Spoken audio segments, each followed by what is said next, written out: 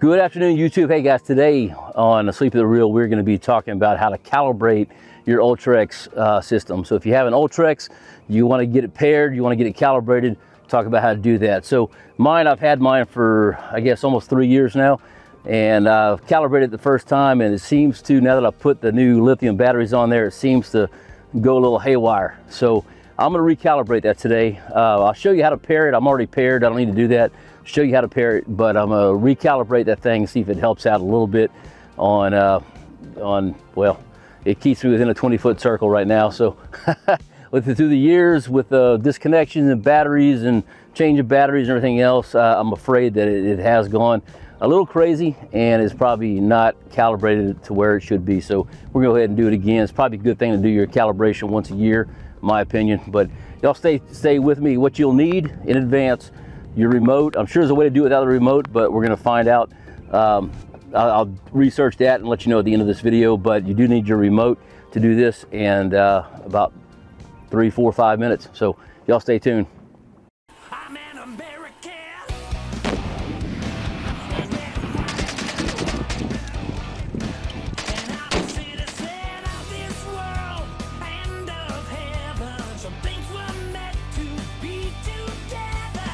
I believe in faith and freedom. Got a country too. I believe with faith and freedom, we're gonna make it through.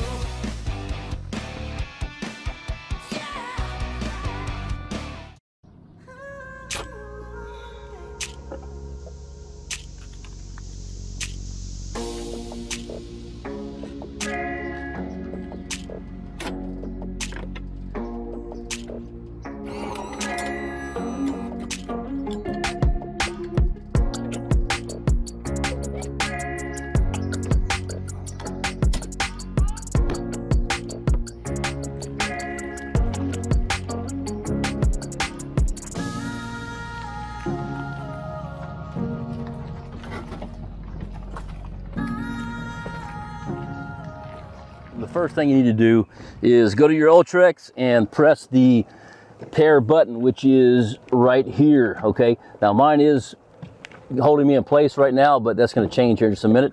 And then you'll need to, I have to go to the back of my boat, go to the puck, and push this button here. I'm using the other deal, hit the flashing button right there. Once it goes and pairs up, you'll see how it's just flashing every once in a while right now. There it is, probably every 5 seconds. So I believe it flashes a lot faster. Stop this. I believe it flashes a lot faster when it's not paired, and once it gets paired, it will just pop on periodically. So once again, I don't have to pair mine, so let's get to the calibration of the unit itself. So guys, if you look here at the remote, at the very bottom right here where my thumb is, it will say cancel. What you're going to do is hit this down button here until you find there's lock, and we're going to go to system. All right, we're going to hit the check mark here. We're going to scroll down to, in fact, update software. I've never in my life done that. That might be something I need to do. If you're going to pair the system, that's where you go. That's part of the thing I was talking about a minute ago. And we're going to go ahead and go down to sensor cal. So at that point, we're going to hit the hit the wrong button. Let's try that again. So cancel, lock, system, check. I'm going to go to sensor cal and hit the check mark right there. Okay, cannot start calibration, navigate, it's in mode. So let me take spot lock off. Okay, let's try that again. We'll go ahead and hit back and sensor cal. I'm going to hit it, press start.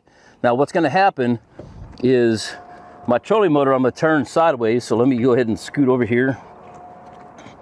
So I'm going to turn it sideways. And basically we're going to be going sideways until it tells us to stop. So watch this right here. So start and hit go. Oop.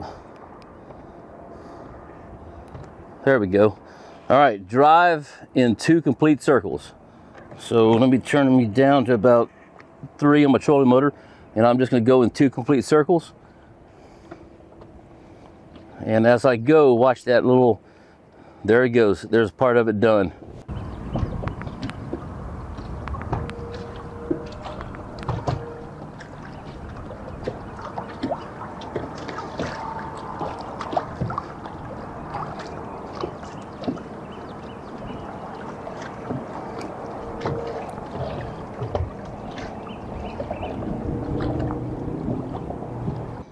All right, guys, so we're done now.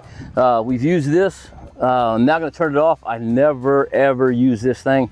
I had to go look for it today, so I'm going to figure out if we can do this without the remote, because I guarantee you some people aren't using their remotes.